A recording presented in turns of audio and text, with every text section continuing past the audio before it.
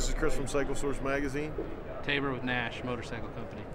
We're here at the 2010 Cincinnati V-Twin Expo at the Limp Nickie lot, Limp Nickie Garage, I guess. Limp Nickie Garage. And pumping out the new catalog. We did volume 2 this year. 100 pages, so we went up in size 30%. A lot of new builders, a lot of new products. It's kicking ass. Yep. And how you feeling? Day 2. We survived Day 2. A couple good strong drunks. Got past the catalog, getting out.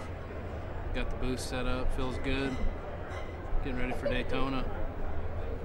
Your old lady pregnant again yet? Not yet. Could be. I don't know, dude.